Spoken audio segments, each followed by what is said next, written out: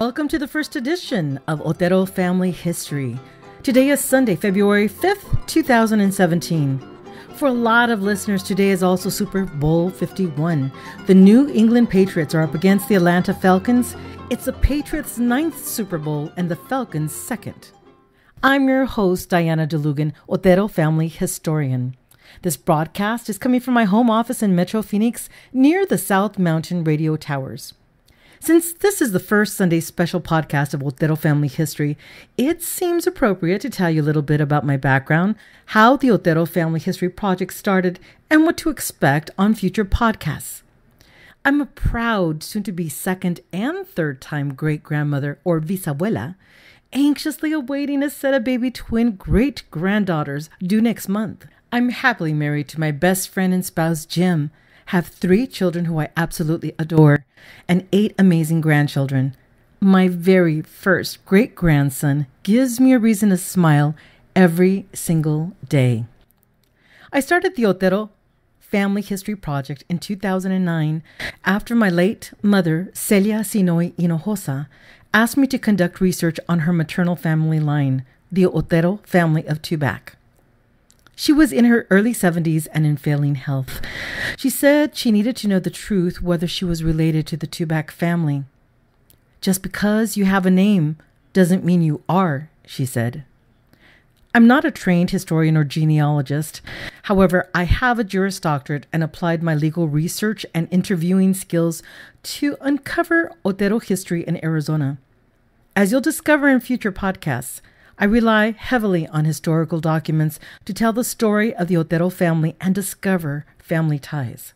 Ultimately, a Pima County probate court record and Mexican birth register revealed that my maternal family line is related to the Oteros of Tubac. My mother is the great-granddaughter of Teófilo Otero, last heir at law of the Otero Spanish land grant of 1789. As part of my research, I established theoteros.com, a family history project to work collaboratively with Otero descendants from across the country to document our quite lengthy Arizona history. I encourage you to check out the site to discover what we've accomplished.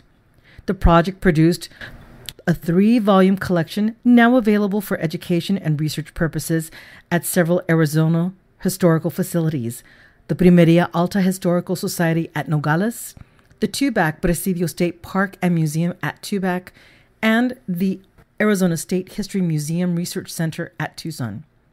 Today's Sunday special podcast is the first broadcast of Otero Family History. Future podcasts will broadcast each Sunday. Topics will include important Arizona history events that affected pioneer residents like the Oteros of Tubac. We'll do a deep dive into the history of the Otero family, and we'll also discuss how the research was conducted to locate the information obtained.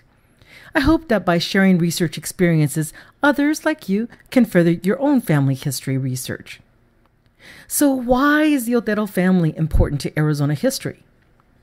On January 10th, 1789, Don Torivio de Otero received the first private title for ownership of land in present-day Arizona. The land grant issued Don Torivio 2 parcels of land, a solar, or house lot, in the town of Tubac, and a second farmland just north of town. The history of the solar is a bit complicated that we'll review on another day, but I can share that the ranch property was sold in the 1930s to private interests. Today, it exists as the Tubac Golf Resort and Spa at Tubac. Ronald D. Allred purchased the Tubac Golf Resort from a private non-Otero family-held entity in October 2002 for $7.28 million. The Tubac Golf Resort and Spa is a member of the Historic Hotels of America and celebrates the Otero family history to this day. Next week, as we approach the anniversary of Arizona statehood, you'll hear a brief synopsis of Arizona's history under the influence of 6 different governments, because it's important that we view each historical event that we will be discussing in the context of the government under which Arizona and Tubac was governed. You'll also be introduced to some of the major historical figures in Otero family history. Let me end today by reading a brief article from the September 2011 United States National Archives in the Region publication titled La Tierra de los Pioneros, or Land of the Pioneers. It was issued for Hispanic Heritage Month. It reads, Arizona is a young state, even by American standards. Next February, Arizona will be 100 years old. And yet, Arizona has a remarkably long history. The oldest occupied village in the United States is there. Francisco Vázquez de Coronado first entered what is now the United States there. And the first European words describing its exotic terrain were written over 3 generations before the Pilgrims landed in Plymouth. For the National Archives at Riverside, too, the young state provides us with our oldest document.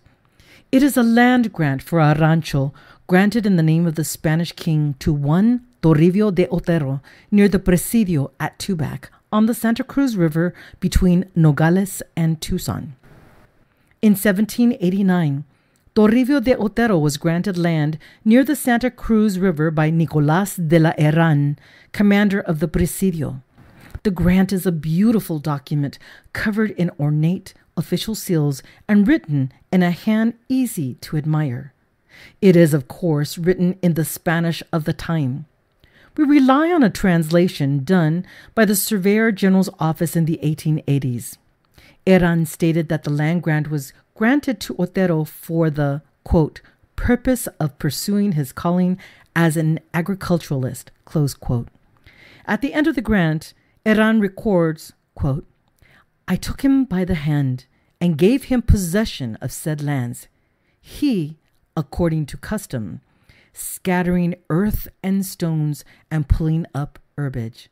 Close quote. And the transfer was made from crown to cultivator. The Court of Private Land Claim records show that by 1880, Otero's descendants had faced many significant challenges in both working and keeping the land. They survived drought, Indian raids, squatters, and justified their land claims to both the Mexican and then the American governments. In honor of Hispanic Heritage Month, we salute the story of the Otero family, who farmed the desert for generations before the first Americans journeyed west. I hope you enjoyed the article. Thanks for listening. This is Diana DeLugan, Otero Family Historian, signing off. Hasta la próxima.